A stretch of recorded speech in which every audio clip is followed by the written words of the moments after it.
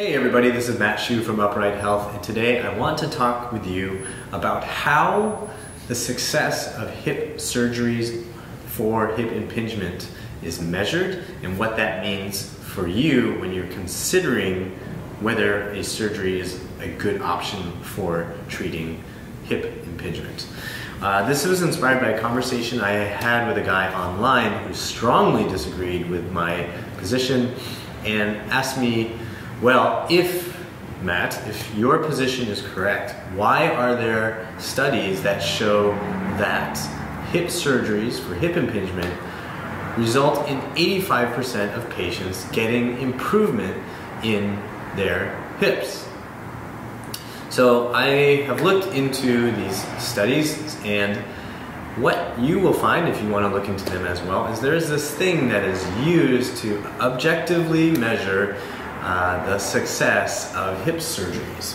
And so this thing is called the Harris Hip Score, and it's a questionnaire, a fairly short questionnaire that attempts to give you an objective measure of whether or not somebody got better from the surgery. In general, the measuring stick, right, the thing that you're going for is an improvement in the score of 20 points minimum. So you can actually go online. I'm going to provide the link for you to go play with the Harris Hip Score questionnaire yourself and go see how these points can be earned and see just how the Harris Hip Score doesn't actually line up with what I think most people's expectations would be.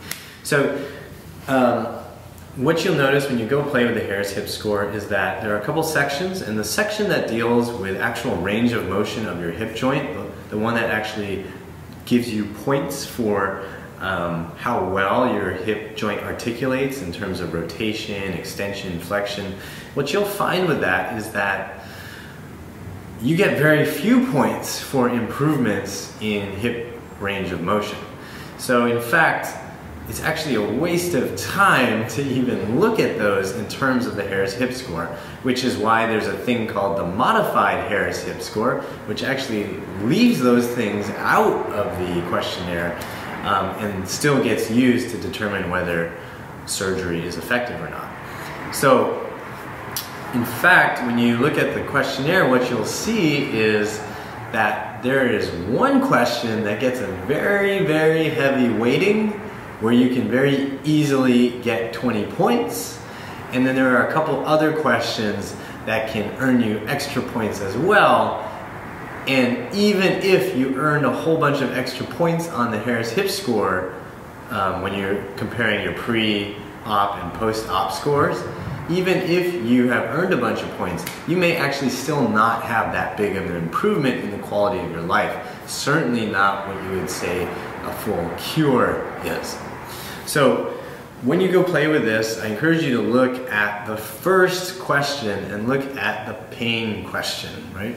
The pain question has 5 different responses, 5 different levels of pain.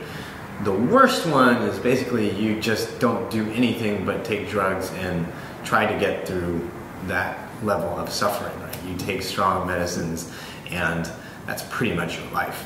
The next best one is severe pain. That's where you're able to do some stuff, but you're still taking strong painkillers to get around. Then you can go moderate, which is certainly not anywhere you want to be, but still better than severe in that debilitated state. So that's where you're taking strong medications when necessary, you take aspirin pretty often, and you can do some stuff, some daily stuff. Then you have slight, where you're just taking some aspirin. You might need stronger stuff if you are doing things that are out of the ordinary. It's unclear what out of the ordinary might mean, but I'm taking it to mean things like sports, right? And then finally, and this is really a very bizarre response that's available, your best answer is none, which is, that part makes sense. So you have none, right? No pain, that's great, or ignores it. So I want you to think about that. If I say to you that oh yeah, I had the surgery, I still have pain, but I can ignore it. Is that the same thing to you as none? Okay, those are not equivalent, right? None or ignores it. Those are very different things, right? I could have a pretty good amount of pain and still be able to ignore it and do other things. That's not really deserving of a top score, right? That is influenced heavily by whether or not I have the mental fortitude, or I believe I should, or what many factors, psychological factors, would come into play when we're talking about whether or not I can just ignore the pain, right? If the pain is low enough, I can ignore it, but does that mean that your surgery really helped me if I learned to ignore a problem? Probably not. I wouldn't say so.